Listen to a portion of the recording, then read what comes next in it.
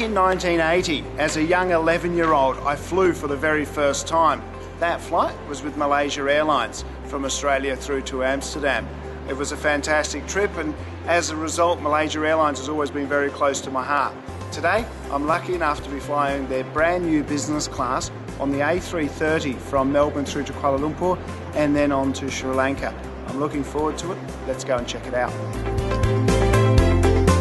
Now, Malaysia Airlines does have its own lounge at Melbourne Airport, but it's small, a little bit tired and has no windows. Now, because they're a one world carrier, it means that my Qantas Platinum Frequent Flyer status allows me access to the excellent Qantas First Class lounge at Melbourne Airport, where I enjoyed a bite to eat with a nice view of the airport tarmac area.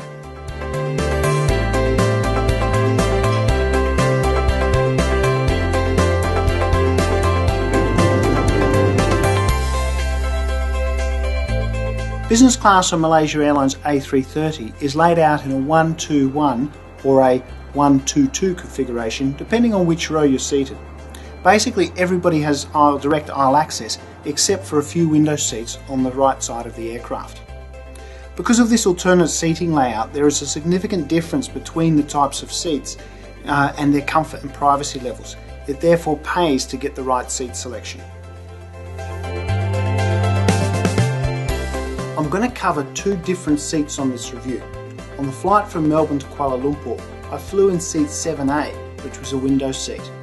On the flight back from Kuala Lumpur to Adelaide, I sat in 4K, which is one of the so-called throne seats on the other side of the aircraft. Firstly, 7A, the window seat. I really like this seat. It's comfortable and has plenty of legroom and adjustment options. It also has a basic massage function. All the seats in business class have a 3-point sash seatbelt, which are used for takeoff and landing. Once airborne though, you can remove the sash. The seats have an adjustable light and there are various handy storage compartments. The seat is fully wide and the tray table is nice and sturdy.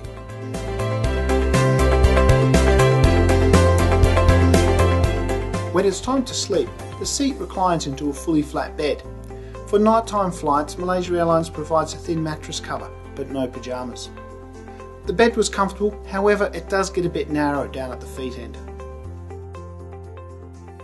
Now let's have a look at seat 4K. These are known as throne seats and it's easy to see why.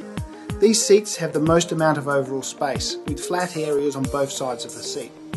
This has created extra storage spaces, including a handy nook to put your blanket and pillow when you're not using them. All this extra space is also great to spread out your papers while you're working or during meal times. This is the perfect seat for daytime flights where you just want to get some work done. However, this seat has one massive downside. When it converts into a flat bed, the area for your legs is tiny. There's almost no room to move your feet, and this restricted area goes all the way up above your knees. This is fine if you sleep perfectly still while lying flat on your back. However, it's terrible if you like to move around or want to curl up on your side. I would therefore not recommend this seat at all for nighttime flights.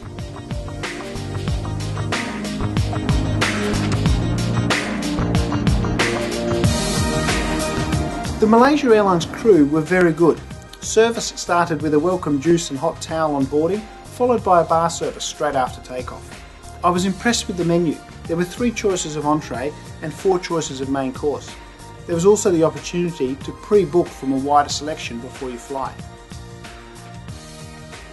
As with all lunches and dinners on board Malaysia Airlines, this lunch started with their famous satays.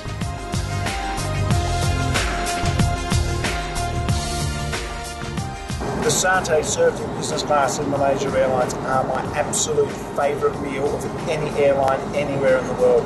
They are reason enough alone to fly Malaysia Airlines business class. They are absolutely sensational. And yes, you can ask for seconds. How good is this? For entree, I had the Tasmanian smoked salmon, followed by the seared barramundi fillet for mains. Both were very good. That second serve of satays meant that I was full up and had nothing else for the rest of the flight, except for a lovely cup of tea before arriving in Kuala Lumpur. The Malaysia Airlines entertainment system is good without being spectacular. The choice of movies and TV is pretty good, but the music selection is rather basic, and scrolling through the content is a bit cumbersome. The amenities kit came in a hard shell case, which I'm sure will come in handy somewhere. Inside, it was well stocked. As mentioned before, no PJs are provided. So, overall, 2 very good flights. The satays were delicious, the crew friendly, and the seats very comfortable to sit in. My only gripe though was the lack of legroom on the flat beds, especially on those throne seats. Therefore, select your seats carefully and you'll have a great flight. Thank you for a great flight. That was really nice. Thank you. Thanks for watching. If you like this review, give it a thumbs up or leave a comment. Then check out all my other reviews on my channel. Subscribe because there's a lot more reviews on the way. In the meantime, happy travels.